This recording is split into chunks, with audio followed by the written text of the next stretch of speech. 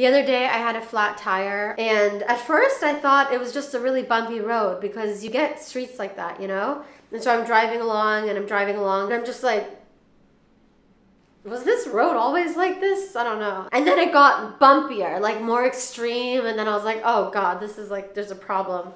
And I turned down the music too, and I could just hear it, whatever. And so I pull over, and then eventually they came to change my tire. And like when the person comes to change your tire, that's when you really realize how useless you are. Like they're working, and I'm just like standing there, and I wish I could like help out, you know? I'm like, do you want me to like pass you something or something?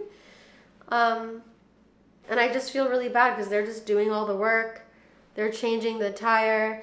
By the way, they put on like the spare tire, which never comes out. And when that tire is added, it looks shocked. Like you can tell it's like its first time out ever. You open it and the spare tire is just sitting there like, and then they put it on and somehow it never like loses that expression. Compared to the other tires who have been there this whole time, the spare tire just looks shocked. You can just tell that that spare tire has not seen the light of day, like ever.